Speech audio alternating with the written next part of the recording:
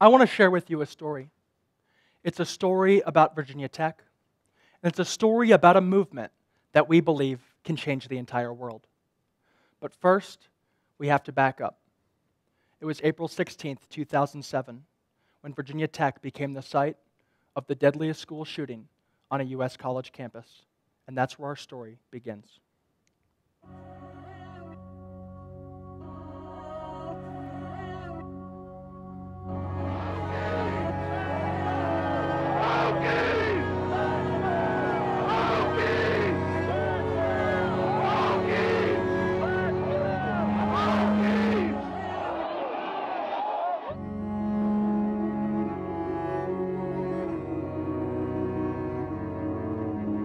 Strong and brave and innocent and unafraid.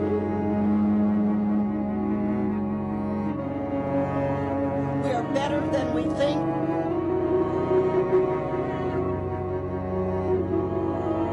And not quite what we want to be. We will prevail. We will prevail. We will prevail. We are Virginia Tech. In the aftermath of the tragedy, we saw compassion and community enhanced here at Virginia Tech. But the question became, how could we sustain it? Student leaders began performing random acts of kindness. We wrote notes with chalk on sidewalks outside of dining halls that said, "Hold a door for someone." We passed out notes in lecture halls suggesting that more people should care. And at the same time, the Hershey Company donated hundreds of candy bars, and we put "Pay It Forward" on the outside of payday candy bars and handed them out to hundreds of people. That at the end of the day, random acts of kindness, while we've heard it so commonly used, don't shift a culture.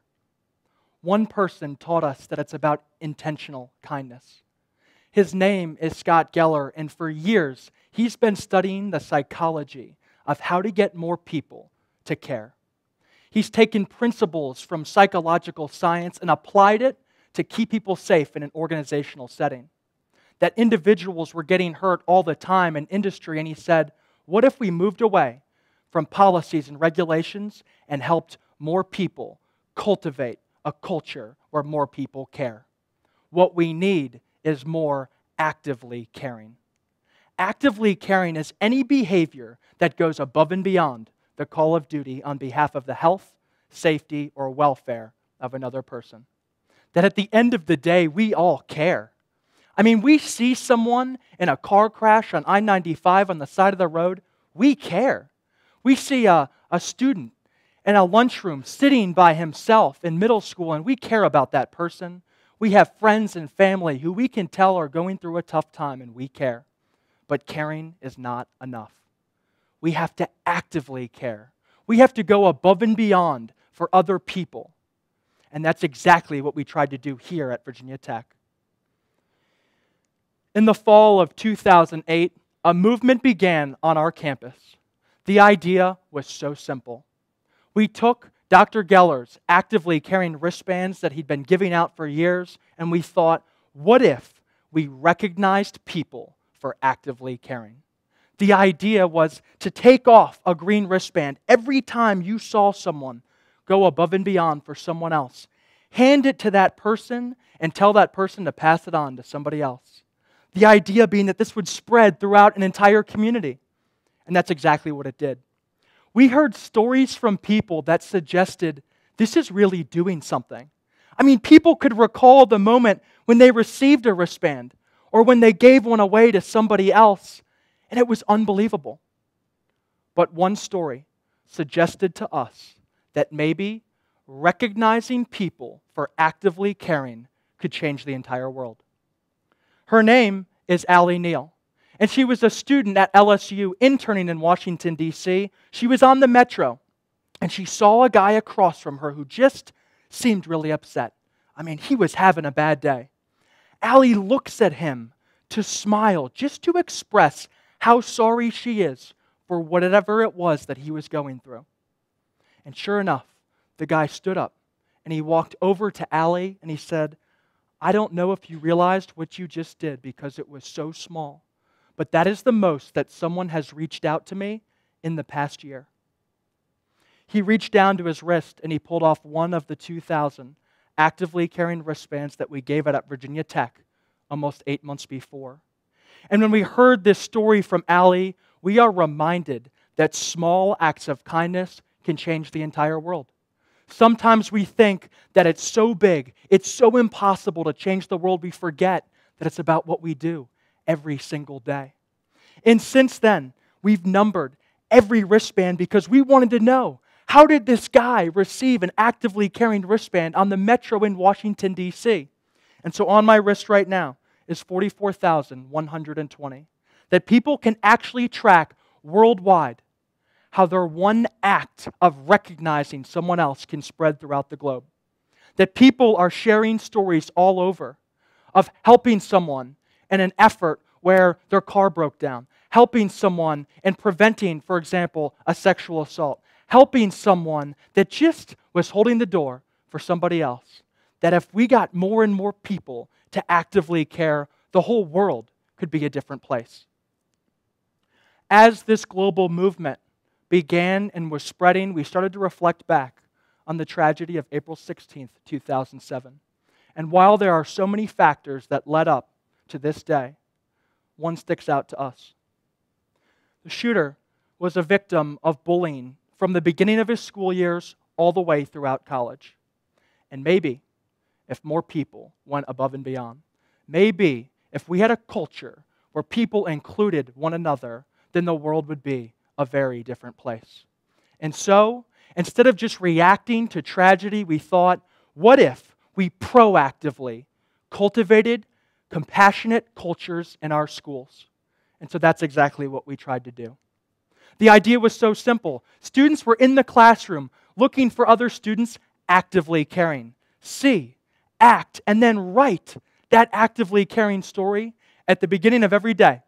The teacher read 3 stories and selected one as the highlighted, actively caring story of the day, and selected the person that wrote the story and the person that did the kind act to both receive an actively caring wristband to wear for the day. Once everyone had worn the wristband twice, everyone got one to keep because we're in this together. It's about a collective effort. And so, as behavioral and psychological scientists, we wanted to know, how effective was this? How could we reduce the bad stuff, like bullying behavior, by just focusing on the good stuff?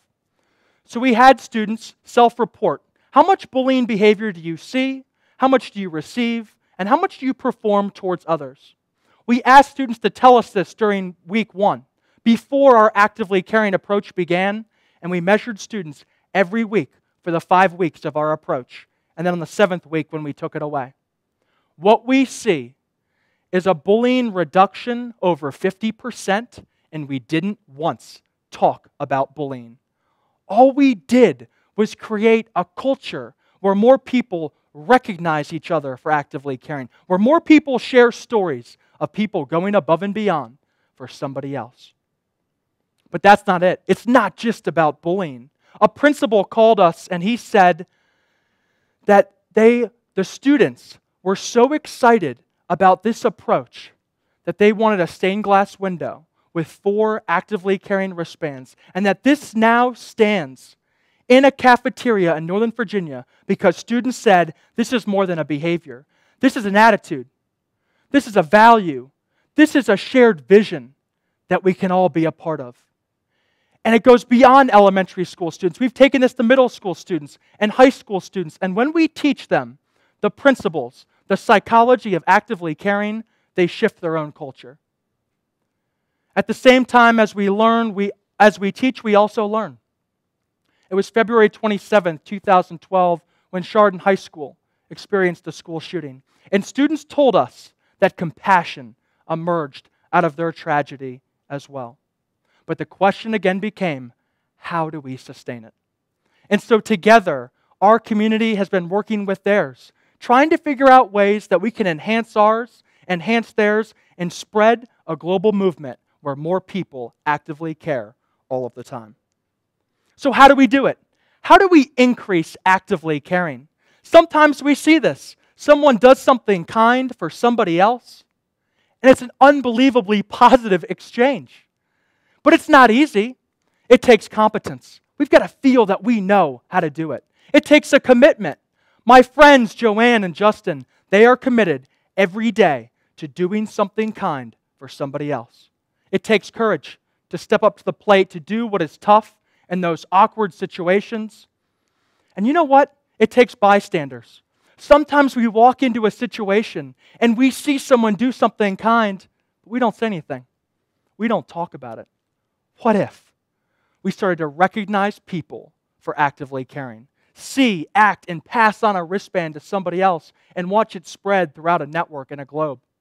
What if we got more people sharing actively caring stories? We look on the news and all we hear is about the bad stuff. Facebook, Twitter, text messaging, we focus on what's negative. What if we all started sharing more actively caring stories? Imagine a world full of compassion. Nations without wars, communities without violence, organizations without conflict, and schools without bullying. Isn't this the vision that we all share? Dr. Martin Luther King Jr. decades ago spoke words that ring so true even today. He said, "In this era of social transition, the greatest tragedy is not the blaring noisiness of the so-called bad people. It is the appalling silence of the so-called good." That if we want to call ourselves actively caring people, it is time for each one of us to step up, to go above and beyond, to do more of what we already do. And so I ask you to recognize others for actively caring, to share those stories that you see a friend or a neighbor do for somebody else, because performing acts of kindness isn't enough. The second that we recognize and share actively caring stories, we remind each other that what was seemingly an individual moment is now a collective effort to cultivate more compassion in the world. Thank you.